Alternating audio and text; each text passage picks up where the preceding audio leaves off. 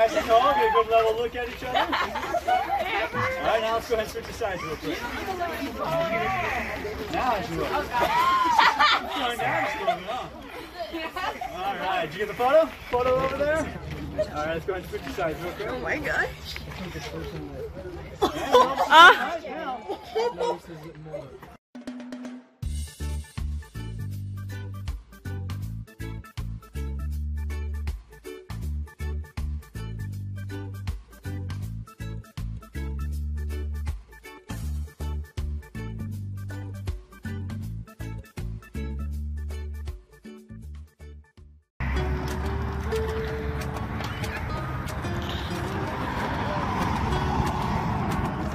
Too bad it don't rock, huh? Hey, break up.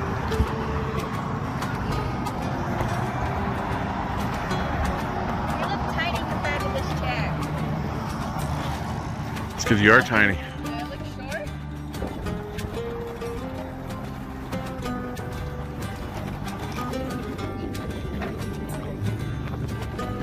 I feel like everybody's staring at you.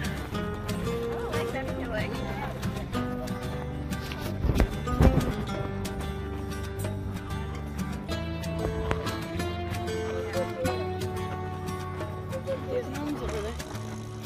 I knew the House of Mystery was going to be that.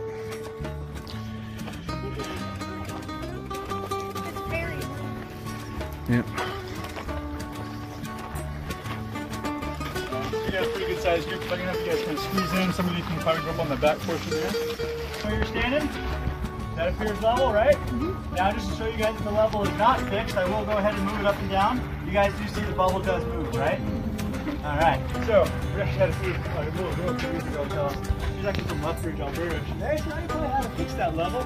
We're like, don't really need to, but sure, go ahead and lighten us a little bit. She's like, yeah, just take a normal level, clean it out, put some jello in it, make sure your bubble's in the center, throw it in the freezer, when it comes out, you got a fixed level. I'm like, yeah, teaching all kinds of cool stuff in Canada. So, alright, so I do need 2 volunteers to help me out with this first demonstration. You notice we shrunk her down a little bit, and you might notice that she's looking pretty tall from where you're standing. So go ahead and take a photo right there.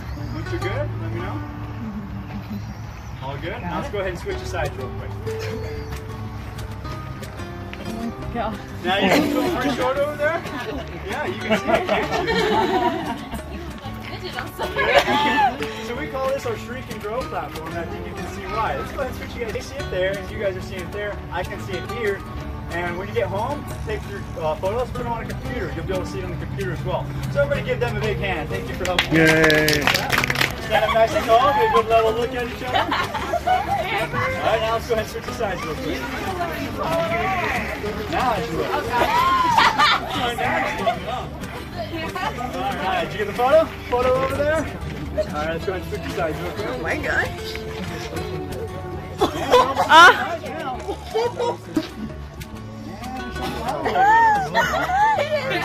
Go back after.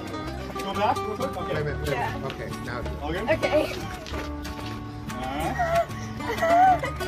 She's a plan. All good? Alright, let's have you come back up here real quick. Alright. Yeah. Yeah, I need all the height I can get, alright? So, we don't know exactly what's going on, but what we do know is we're standing in a vortex here. The vortex starts in the center of the house, spirals out about 54 feet in diameter. Okay?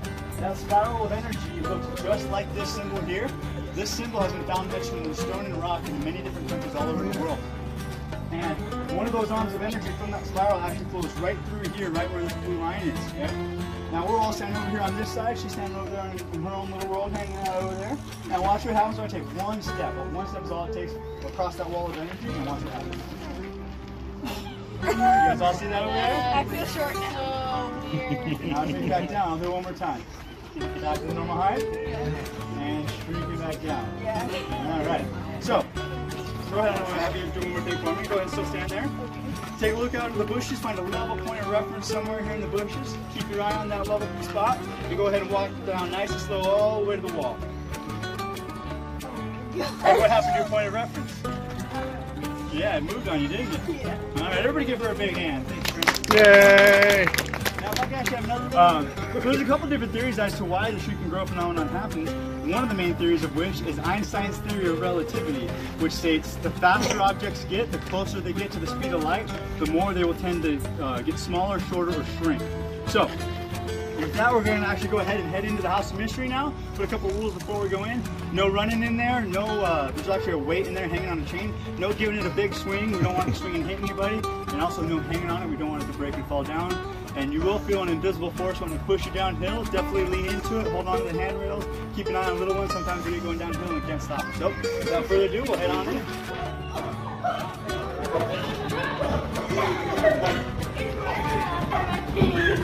It's worse than the last time? Come on in.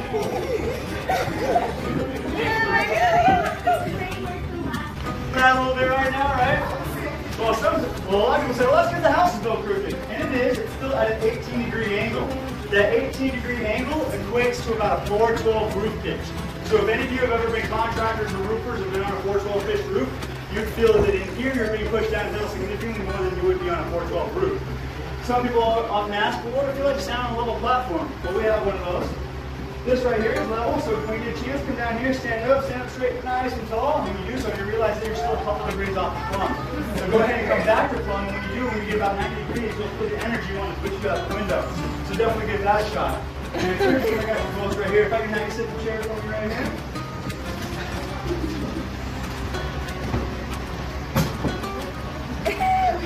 Alright, now put your feet on the yellow footprints, heels back up against the board. Put your hands on your knees. Do not move your hands and do not move your feet. Go ahead and stand up. I think you just found out why. So give you some pointers real quick. Go ahead and put your hands on the back of the chair, slide your butt to the front of it, and lean to it. There you go. Alright, everybody give them a big hand. Alright, every single person here has always wanted to do matrix moves. You come in and go. Give that a shot. Also, climb the ladder here. Climb up both sides. You'll realize one side is significantly more difficult than the other to climb up. One side you're climbing with the flow of energy, the other side you're climbing against the flow of energy. Come up this side, go as high as you feel comfortable. Hang out in the energy field and let it hang out there. We have people take photos all the time while the feet are hanging out. Also, a circle right here. Come over here, stand in the middle circle. This is the center of the vortex. It can very much be considered the eye of the storm. It is very much a neutral position compared to everywhere else in here. So when you get a chance, you come in here, close your eyes, see if you can determine which way the vortex field is rotated, whether it's counterclockwise or clockwise. But keep in mind, if you're looking down clockwise and looking up, it's different. It's counterclockwise when you're looking out. So I'm going to quiz you guys when we get outside. Everybody look down, so you can determine which way it's rotating and which way you get out there. So we just have a weight on the chain here. It's about a 10-pound weight. We're going to move it in and out of the energy field. And as we do so, take note of the chain. Note how straight it appears or how much it appears to bend. Okay? As I pull with the energy field, you guys see how straight the chain looks? Bending ever so slightly, but not much at all. Now watch what happens when I go against the energy field. Take a look at the chain. You guys seeing that bend quite a bit more than in the opposite direction? Yeah. Because we're going against the energy field. And we do measure it. It measures anywhere from about 2 to 3 pounds of force in this direction, and anywhere from about 4 to 6 pounds of force in this direction. Okay? Now, also, bring it back a little bit, give it a little bit of a swing, and watch what happens. As soon as it gets about the plumb, it wants to bounce back out. Okay? Almost like there's an invisible spring right there pushing it out.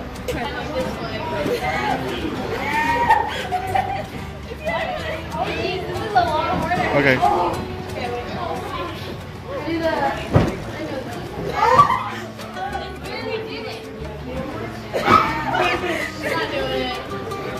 Maybe it's too heavy. Here, let me try it. Oh, it's like so much easier. Okay. Down.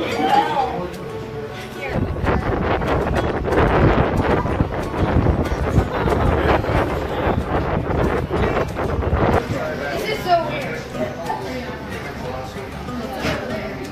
I know.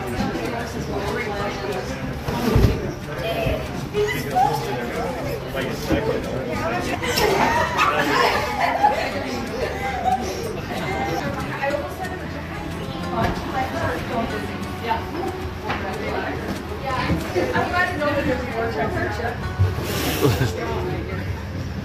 Can you do the matrix move? What? The matrix move? Alright, come on.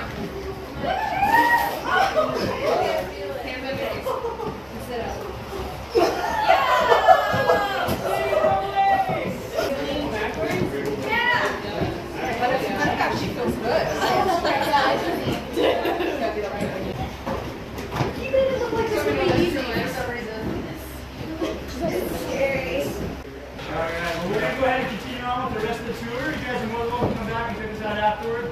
That one's a fun photo. Now take a look at this one. You see that little girl? You can see right through her, right? For the most part, you can see completely through her. The crazy thing about this photo is that little girl wasn't in the house or on the property when the photo was taken. I was there. So that's a fun photo, but my favorite photo out of all of them is this one. So, this photo was actually taken with this lady's camera phone. It was just a digital camera phone like everybody has. And Joe actually was the one who took the photo. He was down there on the redstone that all of you were taking photos from. And when he took the photo, he immediately realized there was something goofy going on with it. Called her over, had her pull the photo back up, and this is what they saw. So the most obvious thing that all of you, I'm sure, see is half of the photos at a 90-degree angle. That's weird in and of itself, right? But that's not the weirdest aspect about this photo. Took a chunk of it. Yes, exactly. What specifically about the little girl? She rotated, exactly. She's in two different positions. The little girl in pink is in two different positions on one photo that was taken over 1 second. That's impossible, right?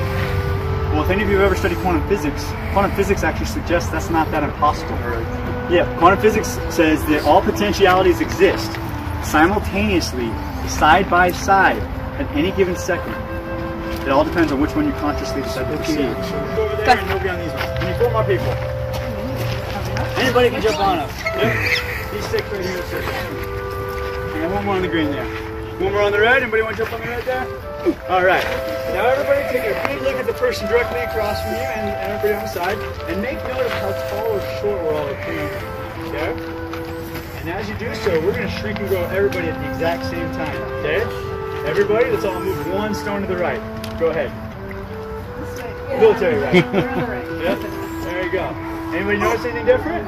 You notice that you got a little bit shorter over there and he got pretty tall? Are you starting to feel a little bit taller over there? She looks like she's getting pretty short. What about her? Is she shrinking down a little bit? Did she get a little bit taller? Alright, let's go around again. One stone to the right. Yeah, you're getting shorter. Yeah, she's back up to her normal height. You're starting to get a little bit of a growth spurt.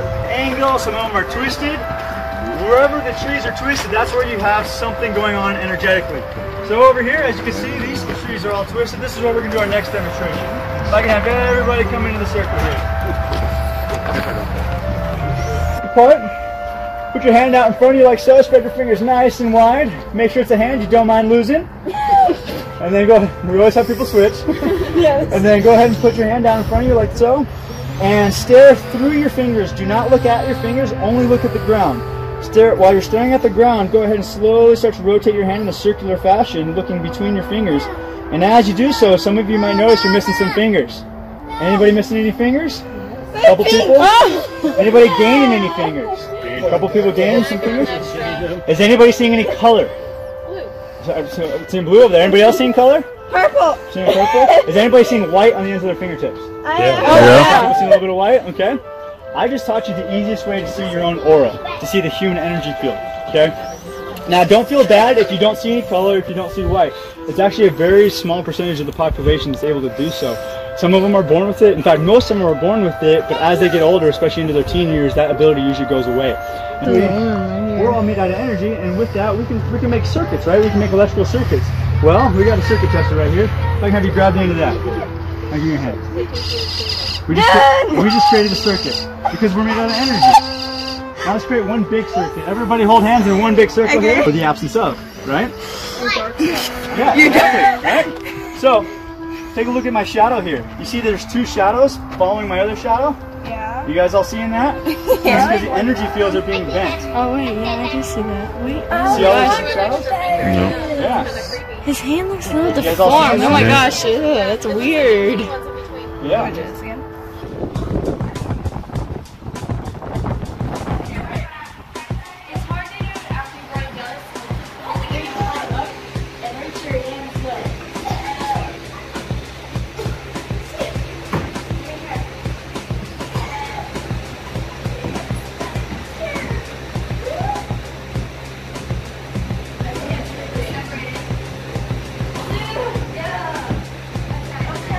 Okay, let Kayla try.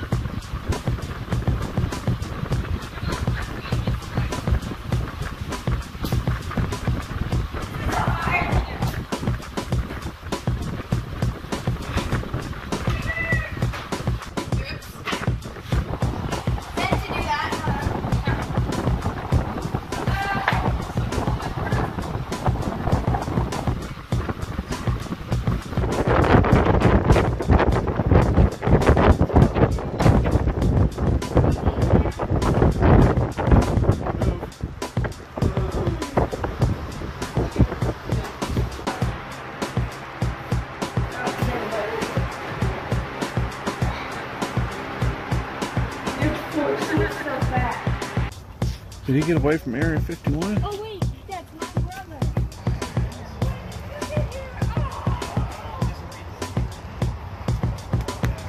You goober.